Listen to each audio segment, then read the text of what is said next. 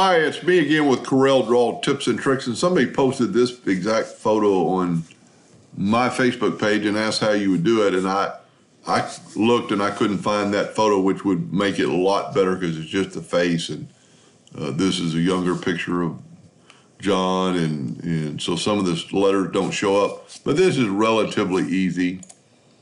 Let's just move this out of the way. So I've got a photograph of John Lennon, and I typed out those exact words. Now, to make it, I wish I could have found a thicker font, but to make them scrunched up like that, just type it out like that and left justify it, so everything's on the, or right justify it, I'm sorry.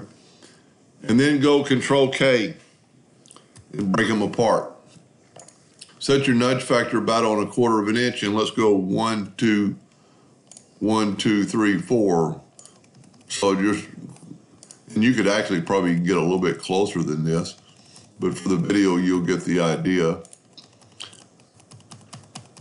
And there's ways to do this faster, but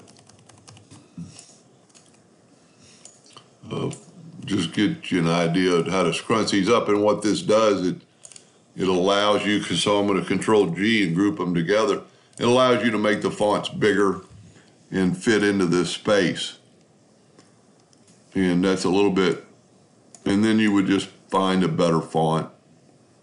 But then what you did, and what they did, whoever did this, just blacked out everything around the font so you can see through the font.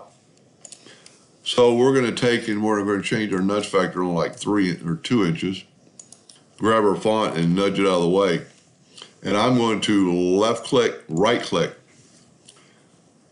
And then holding down the Shift key with this selected, I'm going to double hit my rectangle tool, and that put a rectangle around my fonts.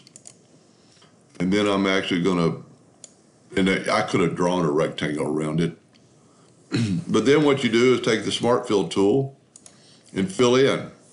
And then fill in all the little parts that the Smart Fill tool could not get to. And this takes just a second, because what we're doing, we want the letters to be transparent so they can see through, so you could see his face. And I don't know if it's, thankfully I was old enough to really remember this day that this happened in 1980. And then you could just move it over to your discretion and actually, bring it up and bring it down. And like this picture would have looked a lot better if it was just the face, and then I would right click, no outline, so you wouldn't have that red box. Now, I'm a laser engraving, and this probably wouldn't do me any good at all, but maybe somebody's going to print this or whatever. So if I had a picture of the face, I believe I could reduplicate this exactly.